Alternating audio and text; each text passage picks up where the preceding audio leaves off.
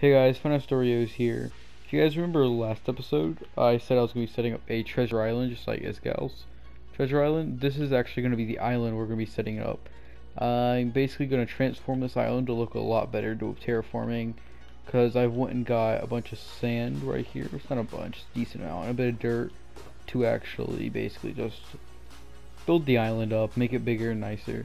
Because they're going to be hiding barrels and stuff through it, and then we're also going to be giving basically people are able to buy shovels to actually try to find the loot, because if they do find it, it's actually going to be a better end for them. But besides that, we're probably going to make a lot of diamonds from this, considering people love to play games like this, and usually people actually don't come up with getting anything, but if they get lucky, they will.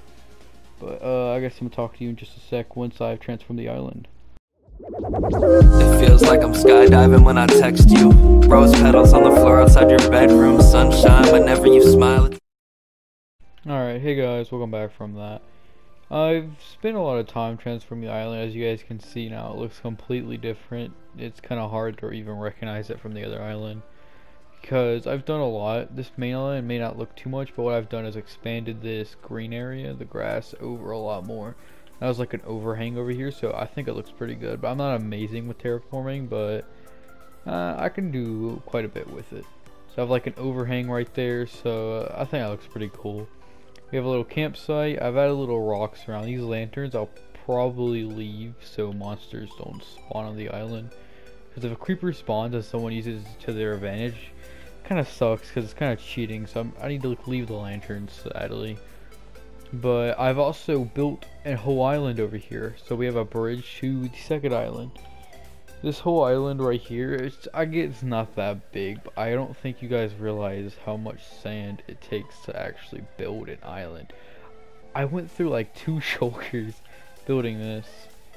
It does go all the way down so it looks more real, but the thing is, yeah, you probably like, that makes sense if I use 2 shoulders. No, it's hollow.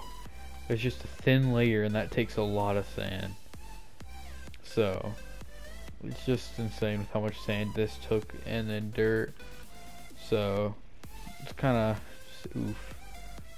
But I think what we're about to go do now is head over to the shopping district, and I'm gonna show you the actual shop I set up where people can buy their spoons and hints. Because then because I have to fill up the spoons, I've done the redstone, but I had mommy, I paid her a creeper head because that's what she was wanting for her to basically get a bunch of gold. I gave her all the gold, and then she just made a bunch of shovels basically at random durability. So that's really good. But we're about to head over there so we could stock it up, and then we'll bury all the barrels. So let's head over there. So we've made it to the shop right here. There was originally a landscaping shop here that was owned by Coffee, who was the old business partner over there to Atlantic. But I asked, could I take it down since he's no longer on the server and its shop's useless. He said, yeah, why not? So I'm like, I took it down because this was like an amazing place to actually set up a shop. I still, of course, paid to actually own the area because it was already owned, but the guy was no longer in. So we took down the shop and threw all the items in the barrel since they weren't my items. But yeah, it's supposed to be like a little mini version of the island over there, so it's like a little island surrounded by water. Got a nice little palm tree. I had a little skull. If you guys are curious how I got all these, those were raining yesterday night with a thunderstorm, so you just have to make a charge creeper and they blow up on another mob, you get a skull. So that's pretty nice. I've made the system right here. So basically it's 15 diamonds. I'm not doing 32 like Isgal, that's a bit pricey, and I don't think I have enough like overall diamonds to afford to put how much he was putting, because he was putting upwards at least a stack per round per barrel, so I ain't that rich. But I do plan on putting just about all my diamonds to this because I knew in the end I should come up with more than what I put in. But with this, I literally just copied Isgal's signs, literally just rewrote every single one except for a few. Top one, not the original. Same for this one, because we had to change the coordinates that were ours, not his. And this I changed to FinestOreos instead of Isgal 85. But besides that, I also changed this one because those 32 diamonds what he put. We're charging 15 because I feel like it's a reasonable price. And right here is where you're gonna be able to buy them. You put your payments in the barrel. I've put an e-chest here too. And then my plan is, this may take 2 button pushes because the redstone's a bit wonky and I don't feel like fixing it, but I'll probably fix it eventually. But right now it's gonna take 2 button pushes. Not every time, every other. Sometimes it takes 1, sometimes it takes 2. It depends how the redstone's wanting to be. Because it's a bit random. It's kind of stupid, but I'm too lazy to fix it. I do need to get some more food because, you know, I got 1 piece of steak. But I do plan on actually adding hints, because if we add hints, that's also at least another 5 diamonds. We do 5 diamonds per hint, and then hints in the end may still not help them find it. So I think we're going to do hints right here. I'll make a dropper system and all that to put out a hint. But what I'm going to do is head back to the island and actually set up the thing. But before I head to the island, what we're gonna go do is whatever it's called. So Garrett basically restocked his mystery shulker shop, because since this episode is kind of gonna be a little bit about, you know, like gambling because of my treasure island that's you guys just saw. It's about completely done. So, but with that, Garrett actually set up. He restocked it. It's actually been here longer than my treasure island because I just built that, obviously. But it's 6 diamond blocks for a random shulker. So we're gonna take a gamble and go for it. Oh, we're supposed to put it in the barrel. I thought that was a hopper. Yeah, it's building filter through, and we got a blue one. So let's see what we got. All right, I think we did pretty good there. We got 2 stacks of diamonds, 6 wither skulls, bunch of, ooh, it's a big rocket, bunch of shulker. We got a bunch of stuff. God, look at all this. 2 netherite ingots, that's even better. Oh, 2 different separate rockets, eggs, more bottles of enchanting. Yeah, I think we did pretty good. I think we may hit it again later in the episode. We'll see. But I think that's maybe one of the best ones, but I have no idea what he put in there. So I think we did really good with that, because that was 6 diamonds. We made basically double what we put in and more. So that's pretty good. Alright, let's go see what we're going to do next. I think we maybe work on the houses or go do a bit more on the treasure island. We'll see. There we are. Our treasure island is basically done, because I've went ahead and hidden all our treasures. So with all the treasures now hidden, in total I think I hid about 26 before I ran out of loot. I was wanting to do 32, but I ran out of diamonds and everything else I was hiding with them. But I'll definitely, in version 2, be adding a lot more, because I'll have a lot more profit to put towards this, which is really good. But I do have clues coming soon. I've posted it out in the Discord, so we should have people coming down here soon to actually start trying it out and seeing who can find any, you know, goodies and all, which is really good. And I do want to work a bit more on probably the island in a little while, once we maybe get a bit of diamonds. Actually, well, I guess it's technically already done, so later in the episode we'll probably just add clues and then start working on, I'm hoping, the actual base, so we can do like a village kind of thing. But we'll see, so let's do that. Alright, so we are about to start building, but what I've done is went and farmed all this wood, and I bought a bit of glass, as you can see right here. But the reason the audio may sound quite a bit different with my voice, or I'm louder, I'm having to do a voiceover because the audio for this clip actually messed up. So hopefully that doesn't make that big of a difference, but we'll see. But what I've also done is actually went back to the mystery box thing and did it again, and we got wood. But with this wood, we won't use the majority of it, but yeah, we'll probably only really use the dark oak, because that's the only one that seems too useful, because I have a lot of jungle, we don't use it. Birch may use a little bit of it, and then the rest is kind of useless. We may just sell it because it's 56 diamonds if we sold it all. We also pay 56 for it, but we also technically made profit because we got a shulker with it.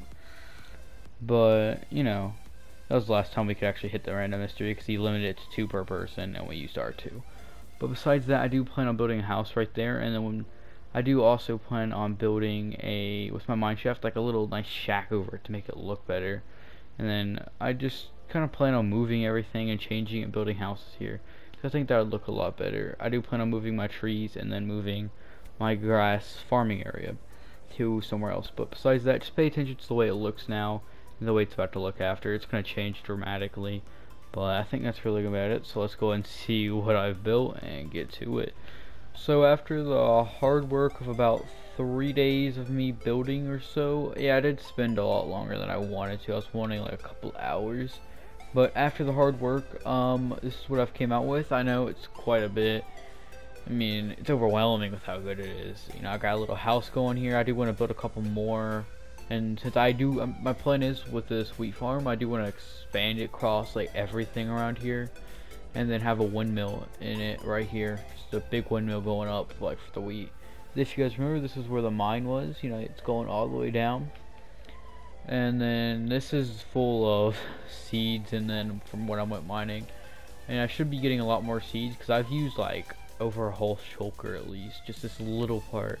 This may look like nothing, but God, I've spent so many seeds and 2 diamond hoes on this. It's not even a lot. It makes no sense.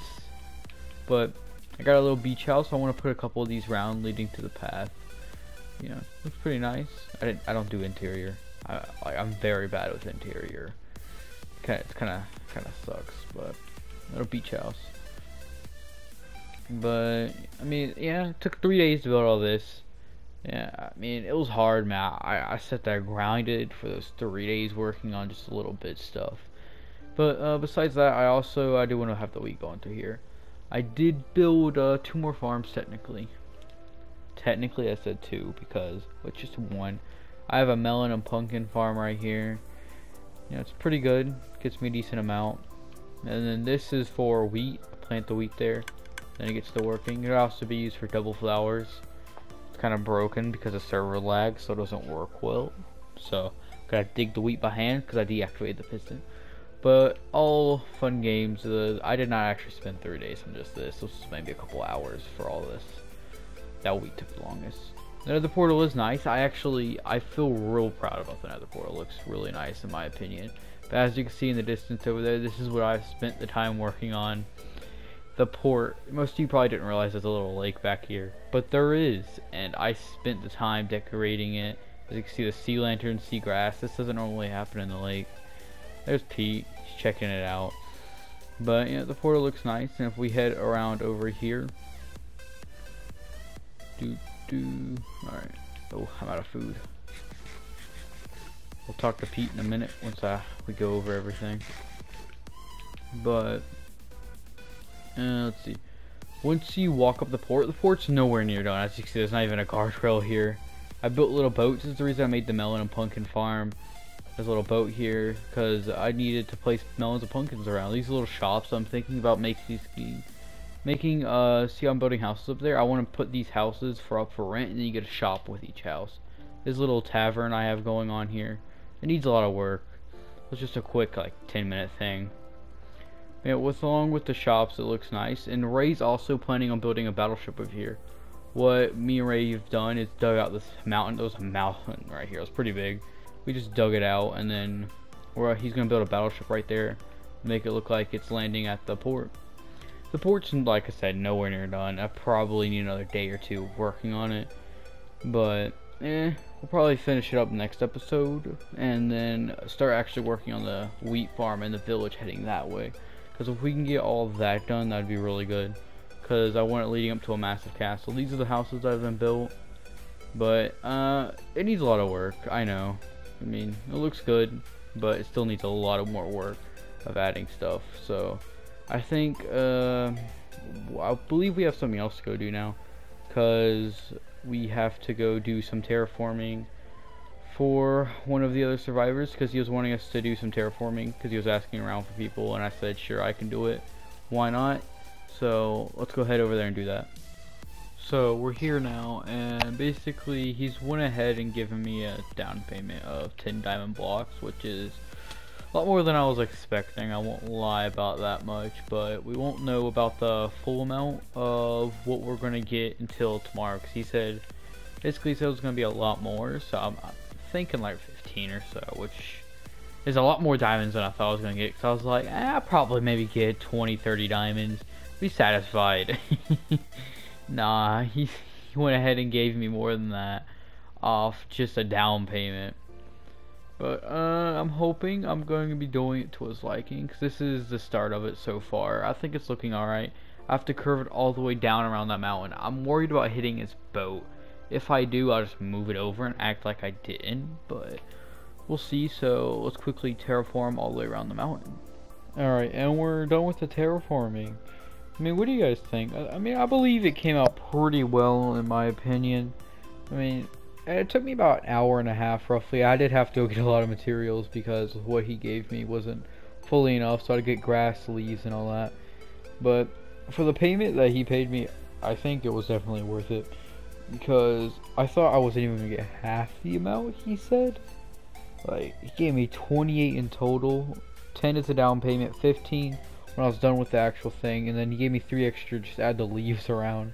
So I went and got leaves to put bushes up top, as you guys can see right there. I put bushes around, and then I was like, I mean, could you add leaves around it? And I was like, sure. He gave me 3 extra diamond blocks just for like a minute of me throwing leaves around. So I think that's actually really good. But yeah, I mean, as you can see, it turned out pretty well for the price. So man, he definitely overpaid in my opinion. Oh, where's my hoe? I know I got a hoe on me. But yeah, in my opinion, I would have taken like half that. But we're not going to tell him until he watches this video, which comes out tomorrow. He'll figure that out. But yeah, I think that turned out pretty well, so let's keep going. So I've decided to basically, I'm going to be building a terraforming shop, because after terraforming for him, I thought about it and I was like, I mean, I got paid a decent amount. Sure, I feel like he did kind of overpay, but I'm never going to say anything to people who overpay, because, you know, I want the extra diamonds. I mean, it could have not have been an overpay, but I mean, I kind of feel personally like it was, because, well, 28 diamond blocks just for that little mountain. Like, I don't know. I mean, that could be the standard price, we'll see. But, as I'm ending this episode, yeah, I know it's going to be quite a bit short than what I've previously been posting, but that's because I spent majority of the time working on the base and kind of didn't get clips because I was busy just flat out building and getting resources. But as I have my wallet here, well, my shulker of goodies, it says goodies, but I think we're gonna buy a land. I'm not sure what land we're going to do, because if we pick it right, we could have a decent prime location for basically the shop.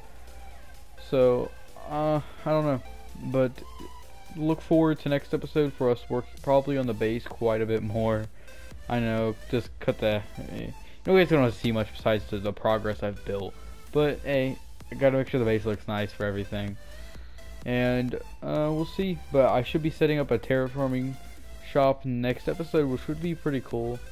But at the rate we're going, we're setting up a shop about every episode, which is kind of funny, because say by episode 50 we have 50 shops set up. I doubt it's gonna go like that, but I'm just setting up a lot of shops to make sure we can make a lot of diamonds and everything, and gives us something to do during the time, because then people can pay for it, then we spend time restocking, or in this case it's a service. And then Treasure Island here is like done. No one else is really going to be buying anything else on it. No one's bought anything about 2 days, but I know exactly why. It's because the island, everyone just dug it out. Because you guys remember at the beginning of the episode, you know, I had a nice island.